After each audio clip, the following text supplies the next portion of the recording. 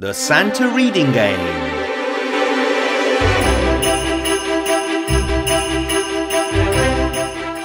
안녕하십니까 여러분, 저는 영국 아저씨입니다.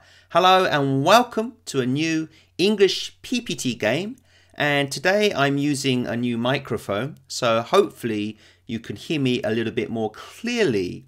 So let's get straight to it. This is my Santa reading game. Sticking with the Christmas theme here, I want to make as many Christmas activities and games as possible. And this is a very simple template and quite a simple game, to be honest, but very useful for this Christmas season. So how to play. All of the students in the class can stand up, and taking a turn one by one, they can choose to read a sentence. So for example, here we have Merry Christmas. I'm going to click on this one, and Santa is going to ask you to continue standing. You're still in the game. Here's another sentence here. Happy New Year. And this time we got sit down. So if you get the sitting down Santa, then that student has to sit down in the game. And if you do have to sit down in the game, there is a chance you can come back into the game. So let's read this one. Jingle bells. Choose another student to stand up again. So the student that chooses this one can choose one of the other students who is currently sitting to stand up and come back into the game. So let's play. Now this game, as always, is a template. So I'm just going to open it up now. Now in the template you can write in whatever you want here, single words or sentences. So let me just write one in here. Merry Christmas. Okay, so you can adapt this template however you want it.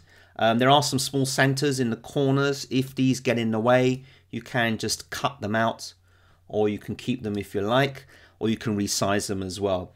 Anyway, let's go back into the game. So the students take a turn, choose an order going clockwise or anti-clockwise, and then just click on the sentence that they read, and then it will reveal whether they got to sit down or stand up again. Let's click through some more. Okay, stand up Santa. Let's choose this one here. Stand up again.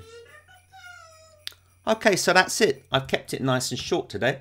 It's a very easy template to use. I think it's around 30 megabytes, so it's not too big. There are 10 rounds in this game. And this game I've designed here, this is designed for around 10 students. I'm going to put a link in for a 10 students game, and a little bit later I put in another link for a 20 students game. If you want to download this game or any of my other games, just click on the Google Drive link that is in the description of the video. When you click on this, it will open in Google Slides, and then just choose File and Download, and open as a Microsoft PPT file. The file will then open, and then you can edit it and save it to a USB or on your computer as you wish. And that is about it. So I hope you can make good use of this game and also the other games that I have on this channel. And I would like to wish everybody a very Merry Christmas. And as always, enjoy your teaching. Take care. Ciao ga. Bye bye.